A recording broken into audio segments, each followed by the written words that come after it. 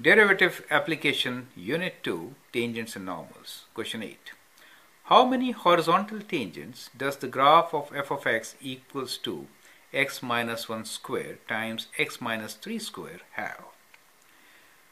Well, it's a part of practice, so you can pause the video, solve the question, and then look into my suggestion. Now, what is a horizontal tangent? Horizontal tangents means derivative is 0. That is the meaning of horizontal tangents. So basically, we should find the derivative of this function, equate it to 0, and then figure out how many values of x can satisfy it. Then we know how many tangents can have 0 slope for this given function. So f dash x for the function is equals to, we'll apply product rule. So derivative of the first function, which is 2 times x minus 1 to the power of 1 times derivative of this is 1 times the other function, which is x minus 3 square plus derivative of the second function, which is 2 times x minus 3 times x minus 1 whole square, right? So that is what you get. Now we can simplify this. It's better to keep it in factored form, so don't really expand and simplify. Since we want horizontal tangents, our f dash x is equal to 0. That is what we're trying to find out. So it's better to keep it in this form, which is factored form. Let's factor it further. So we have 2 times x minus 1 is common, and we also have x minus 3 common. So we'll take them, and we're left with here x minus 3 from the first term, and the next term we are left with x minus 1, correct? So that is how we can factor it. Now it could be written as 2 times x minus 1 times x minus 3, and within bracket what do we get? X plus x is 2x, right? So let's write 2x, and minus 3 minus 1 is minus 4. So that is what we get. We can factor this 2 also out, so it becomes 4. 4 times x minus 1 times x minus 3, and we're left with x minus 2 equals to 0. That is what we have now. Now, each factor could be 0, leading to horizontal tangent. So the possible combinations are 3 different combinations. So one we could have for x equals to 1, the other one is x equals to 3, and the third one is for x equals to 2. So we have 3 different possibilities here, right? So for a given function, there are these 3 intercepts, or these 3 points, I should say, not intercepts. These 3 points where the tangent to the curve is going to be 0 or horizontal, right? So let's try to graph this and see how the situation could be. So for graphing, let me just make approximate. I'll do an approximate sketch here on the right. So what do we have here? Let's look into the function f of x. It has double zeros at 2 points, one at 1 and at minus 3. So these 2 points are on that side. So at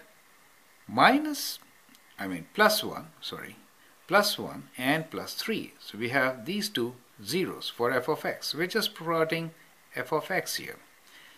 Now, degree is 4, leading coefficient is positive, correct? And therefore, the graph should move upwards, right? We can find what f of x is when x equals to 0. So that means f0. So let's find out what is f0 equals to. If you put 0 here, you get minus 1 square, which is 1, and 3 square is 9. So it is 9 for us, right?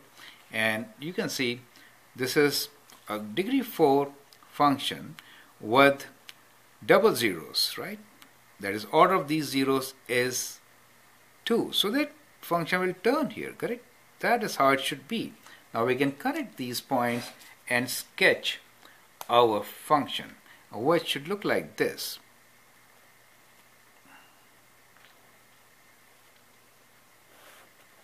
So that is the function for us, right? So we can just connect these points and say, well, that is degree 4 function. Now these points given to us are at 1 and at 3. So what we found here is that the horizontal tangent is at 1, is at 3, and also at 2. Do you see that? And also at 2. So as you can see from the graph, we have a horizontal tangent here, horizontal tangent, that is x-axis itself. So these are the 3 points where you have horizontal tangent, right? So I think from the graph it is very clear as the points where we should have horizontal tangent, right? And therefore our answer is, we have how many horizontal tangents?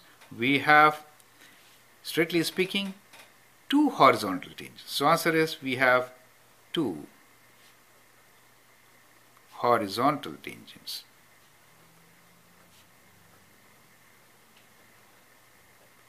Why 2? Because x-axis is 1 and the other one is right there. Do you see that? At 2, right? If you want, you can find the equation of this horizontal.